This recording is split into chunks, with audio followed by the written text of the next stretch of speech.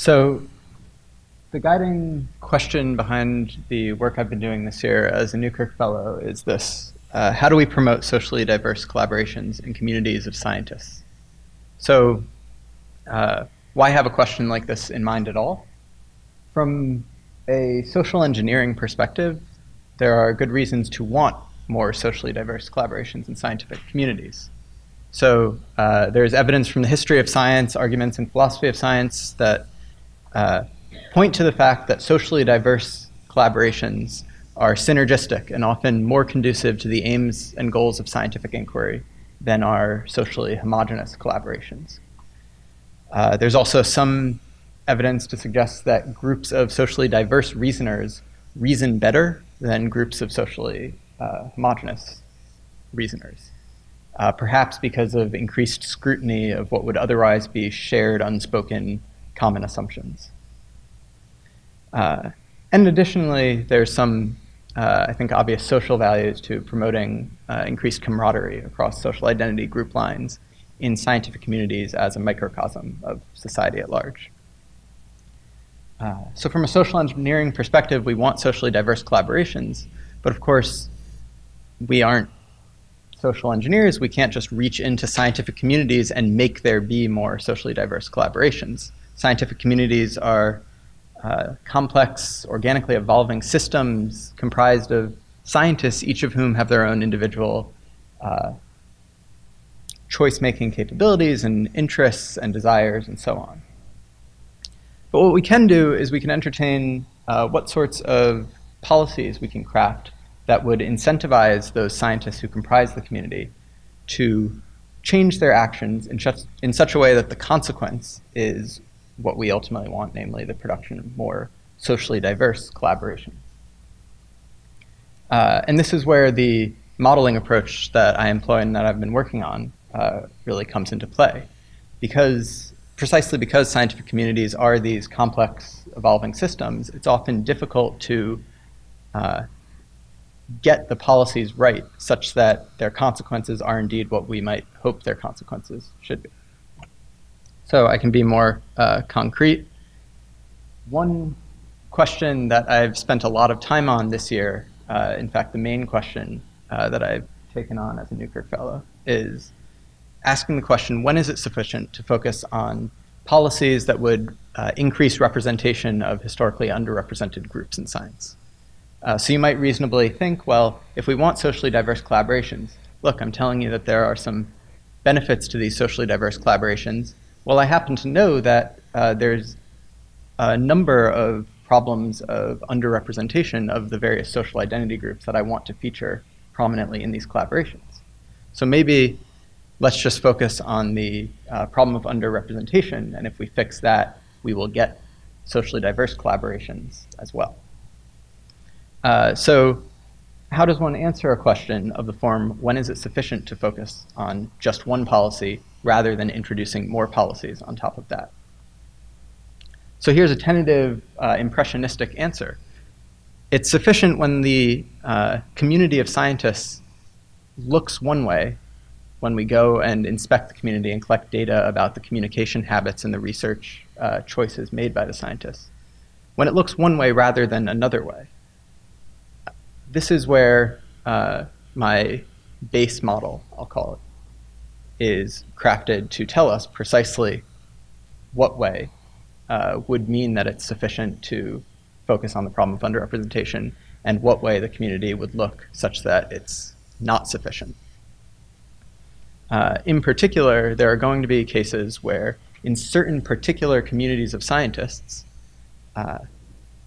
even given perhaps problems of underrepresentation currently, there's already indication, as teased out by my theoretical model, there's already indication that were we to fix the problem of underrepresentation, what we would then see is individual scientists clustering according to in-grouping, according to social identity, perhaps into subfields, rather than more generally integrating and promoting these socially diverse collaborations that we want. So in that sort of context, I want to flag another question that my model is very well suited to do. In fact, I spent a lot of time, particularly in the early winter months, hammering out precisely what this would look like within the theoretical model. Namely, can socially diverse conferences and workshops and so on effectively promote those diverse collaborations in the cases where it wasn't sufficient merely to focus on the problem of underrepresentation? So above and beyond making sure that the scientific community as a whole is socially diverse, do conferences in which these different members of the community are brought together, will they promote socially diverse collaborations, fighting against the tendency towards the different social identity groups to just cluster amongst those with whom they co-identify? So in the context of my model, to be slightly clearer, this comes up as an intervention on the base model. So the base model is going to presuppose that we have a certain amount of representation of various social identity groups. And it's going to say, if we take a small sample of those scientists and put them in a conference, do we expect, as an empirical hypothesis, that this will bring about socially diverse collaborations down the road? So I'll stop it here and turn it over to questions. I just wanted to thank the Newkirk Center for their generous support. This isn't my main research focus in my dissertation, so it was the funding that the Newkirk Center provided that let me focus on this question of increasing socially diverse collaborations. So thanks.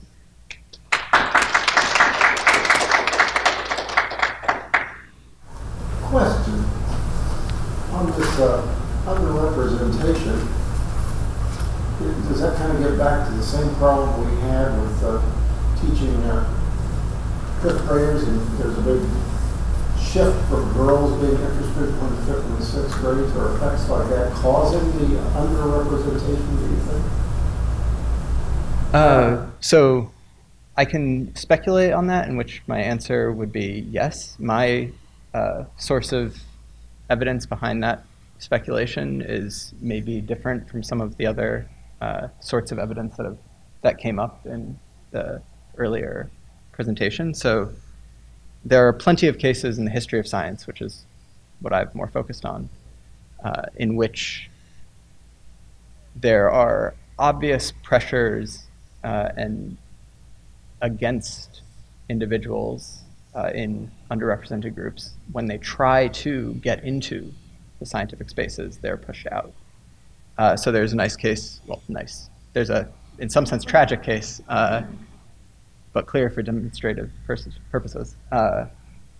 In the early history of experimental psychology, before experimental psychology was the established means by which we could study early child cognitive development, there was also this movement spearheaded by Darwin and others, taking a more natural history type mentality, where we're going to observe the child in the wild of the playpen, as it were. And there's direct evidence to suggest that as the field came to be associated with women who previously weren't well represented in science, the method was increasingly scrutinized as not scientific, and experimental psychology, which required labs that were controlled by men, increasingly became the preferred scientific method. So that's an example where the underrepresentation problem perpetuates itself. In an alternative world in which there wasn't the problem of underrepresentation in advance, it's not at all obvious where the pressures in favor of empirical experimental psychology would have come from. That's why I'm inclined to think, yes, these absolutely are related, and moreover, it's not a matter of initial conditions that have caused the problems, but that there's evidence to say it's self-perpetuating.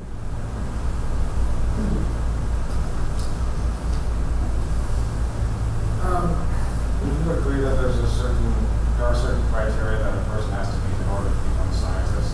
Obviously, education and background in the topic. Would you agree to that? Probably. Okay, so where do you draw the line between the background that is required to become a scientist and traits that would be valuable in terms of diversity? I didn't hear the last part. Where do you draw the line between traits that are necessary to be a scientist traits that would be valuable in terms of diversity? Because it might be that they conflict with each other. You see what I mean? Well, so I'm not sure that they would conflict with each other. I will say that a starting point from the work that I do is that we're taking it for granted that these scientists are only differing in terms of certain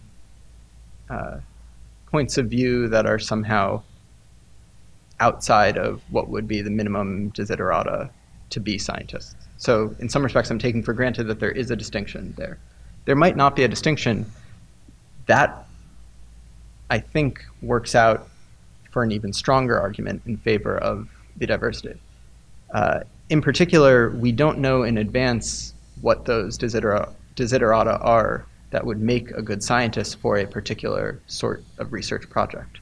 So from ignorance, the more ignorant we are about that, the more we're going to expect there to be virtues in increasing social diversity.